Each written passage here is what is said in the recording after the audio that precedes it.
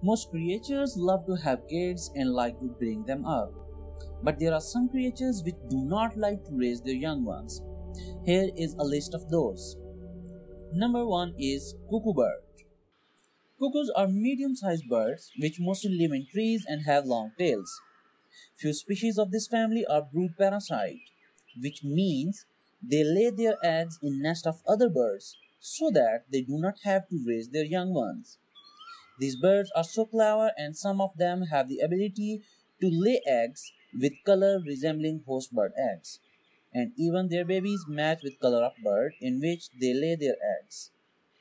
Each species have the ability to lay egg in a variety of colors to match with host eggs. In addition, eggs are hatched before the host's own eggs, and the young ones of these birds grow at a faster rate than host offspring. For instance, a very popular cuckoo bird, Asian coals, have black offsprings to match the crow host. Another example is Australian coals, which have brown chicks to resemble honey eater hosts. They usually try to choose such position for their habitat where they can have access to maximum variety of other birds, which can serve them as their host. But it is not always the case. In some cases, brood parasites differ in size and color of their host.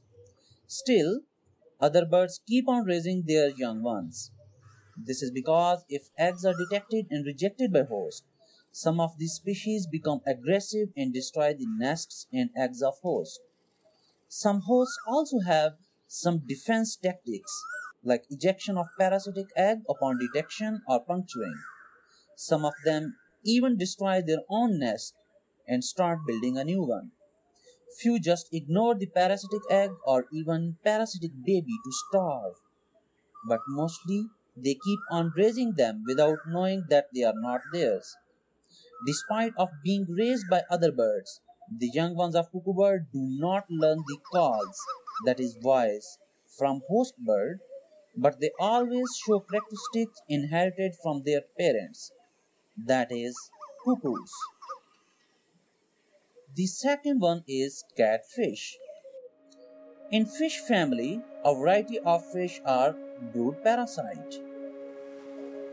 One of them is cuckoo catfish, and its eggs are incubated in mouth of host fish, and these eggs hatch before the eggs of host. Therefore, the baby fish eat all the eggs of host and enjoy host parental care. But how to get eggs in host fish mouth?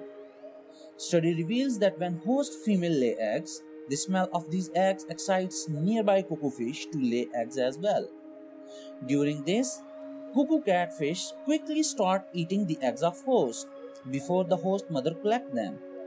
In an attempt to collect eggs hastily, host mother also collect eggs of catfish, and hence in this way, eggs of catfish gets into mouth of host fish. Number 3 is insects.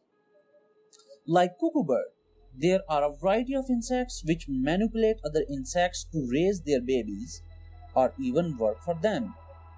For example, many slave-maker ant species make other ants their slave and order them to work.